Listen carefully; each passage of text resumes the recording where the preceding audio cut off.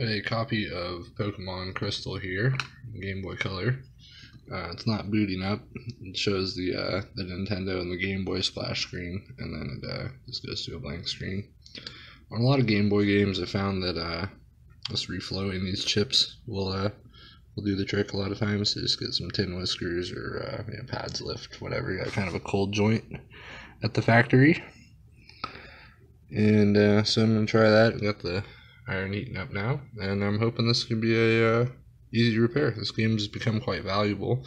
Actually, it's going for about 125 bucks right now. So if I can get it working, that'd be great. Alright, so after reflowing the chips to no avail there, I did go ahead and check all the joints after reflowing. There's a couple that didn't look so good necessarily after the first time, but still to no avail.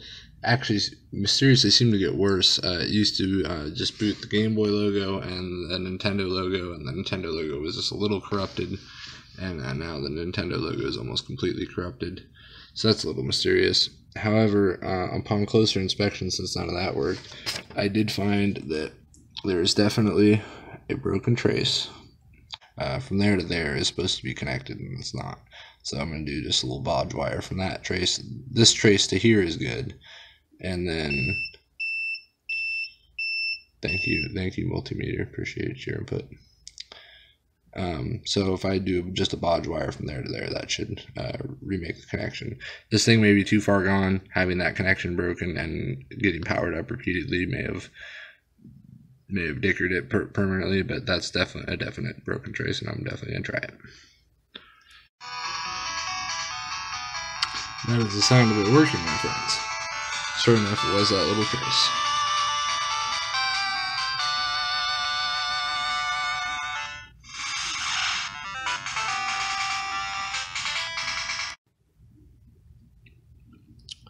So yeah, it ended up being the trace between, it's actually the third pin on the left here, and the 1, 2, 3, 4, 5, 6, 7, 8, 9th pin here.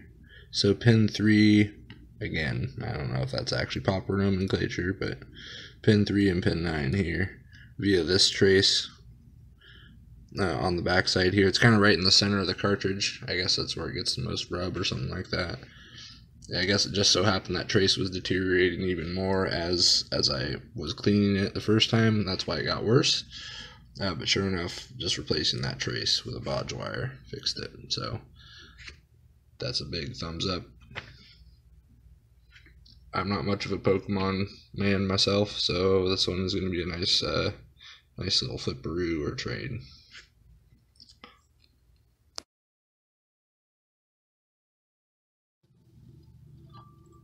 Got another Pokemon Crystal here.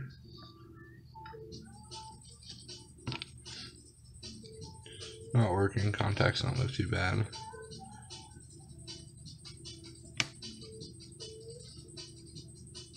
Let's see any major wear on the circuit board, really.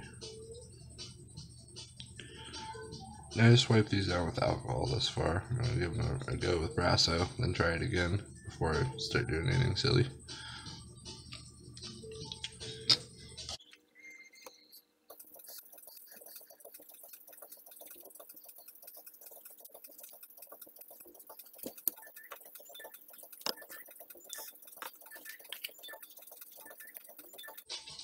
Oh shit! I think I just lost a tow cable.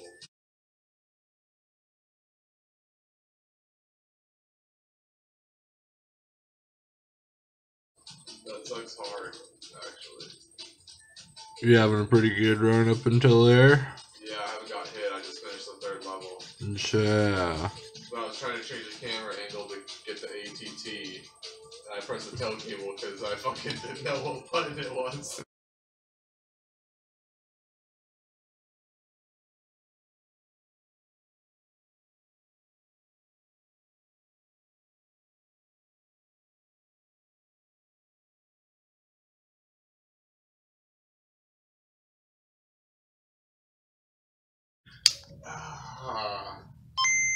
Chaya.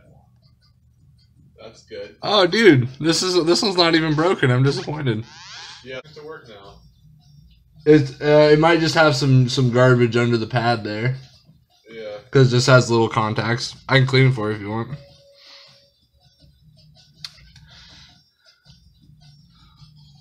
Yeah, it's easy. Replace the battery. I think I got those in stock here. I'm a monster. Check it out. I wear them out. All of them. All of them. All the things. All the things. When I use. 64 just wasn't meant for me. It's just too. No controller in 64 can handle the abuse.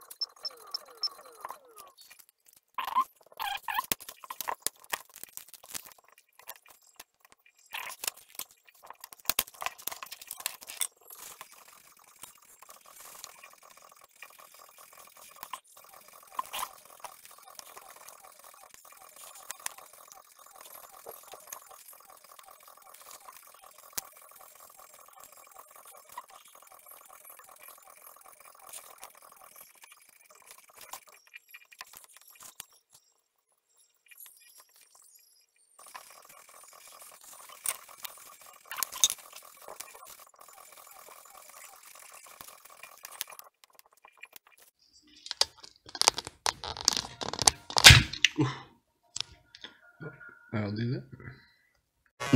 あれはポケモンクリスタル。いやいや、あのスイ君、安穏文字か。未だ知られざる幾多の謎。あの少年